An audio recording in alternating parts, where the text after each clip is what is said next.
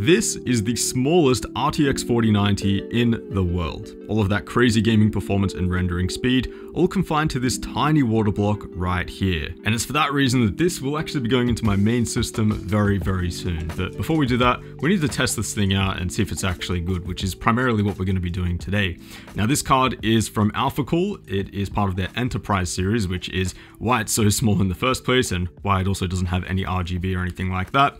So imagine multiple of these, in a server rack stacked together. That's mostly the goal of this water block design that we have here. Now, not only does this use one of the tiniest 4090 PCBs on the market, but having the terminals at the end of the block also saves us a bunch of space, because the length of most water blocks on the market, it's really not a problem. Even up to 300 millimeters, that's totally fine, even in most ITX cases. It's actually the width of the card that's the main problem, even on water blocks, believe it or not, and having the ports positioned at the end, that largely gets past that issue. Now, quick look at installation. The only graphics cards that are compatible with this block are a few from Inno3D, and here I've picked up the iChill X3, which turns out to be one of the cheaper 4090 models on the market as well. Disassembly is pretty typical. You've got a handful of screws holding the backplate to the heatsink, a few screws for the I/O shield, and then 4 main screws around the GPU. For this particular model, you've also got 3 small headers for the fans and the RGB that you'll need to carefully unplug before removing everything else. I'll also mention that the thermal pads that Inno3D have used here are just extremely fragile. Like, I'm sure they work fine, but they just tear apart so easily. Don't be expecting to reuse these if you decide to go back to air cooling for whatever reason, but I will mention just heating them up a little bit with a hairdryer can help them keep mostly intact. From there, we can clean things up a little bit with some alcohol wipes and then throw on the new thermal pads for our water block, and AlphaCool have actually pre-cut these pads, which is super nice to see. That makes installation so much easier. Really only takes us a couple minutes here, and of course don't forget to peel back the protective film on both sides, otherwise you basically won't get any cooling at all. Throwing on that water block is pretty simple then. Just make sure to mount it as evenly as possible, not to over tighten anything as well, and just gradually building up that mounting pressure across the block. Then you've got the backplate with some thermal pads there as well, and there we go. The world's tiniest RTX 4090. Absolutely crazy how small this thing actually is compared to the original heatsink and even the Founders Edition. It is super compact. It's a very short block, just 210 millimeters in length from end to end, but you do also need to factor in the fittings at the end there too. But realistically, even with fittings, that shouldn't get in the way of any builds. One pretty important note though, with these fittings, you will need some pretty narrow ones for these 2 ports. To give you an idea, the thick EK Torque fittings aren't an option, but their classic fittings or micro fittings will be totally fine. I'll also mention that being a true single slot card, it does open up a bit more possibility for radiator and fan mounting depending on where you're going to be installing it, or simply just a bit more breathing room. As for the total width of the card, you're looking at about 150 millimeters from the bottom of the PCB to the top of the power connectors. I've used a custom cable here from Mod DIY, which is extremely flexible and does save us realistically at least 70 millimeters versus that massive default 16-pin adapter.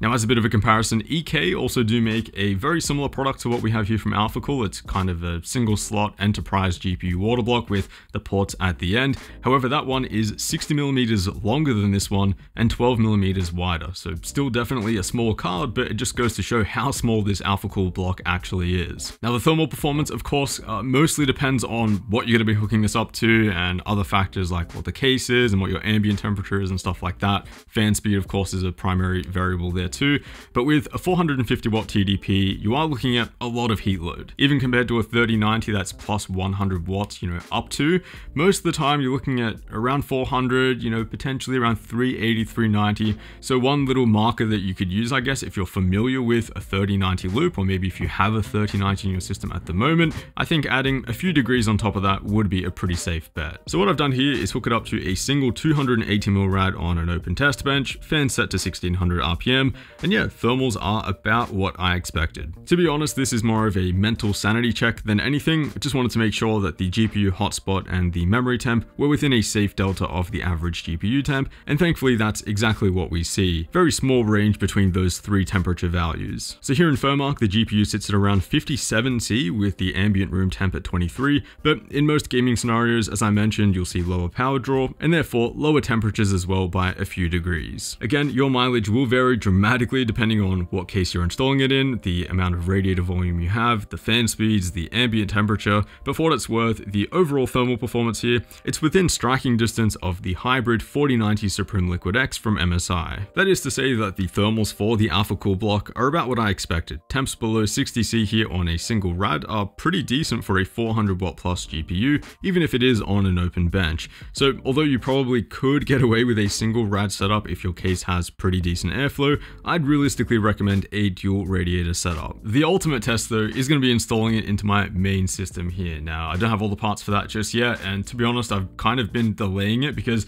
since I built this, I've been really enjoying it. Everything just fits so nicely, it runs really well, and so I've been kind of delaying water cooling it, if I'm honest. But it is something that I am really looking forward to doing because I really do want to see if a water cooling setup in this case is superior to the all air cooled configuration that we have in there at the moment. And I mean, here's a look at just how small this 4090 block is compared to the FE card that's in there currently. It's so small that it will allow me to install two 240mm rads in this case, as well as a powerful DDC pump. I guess the objective with this build is to keep playing around with it and optimizing the thermal and noise performance as much as I can.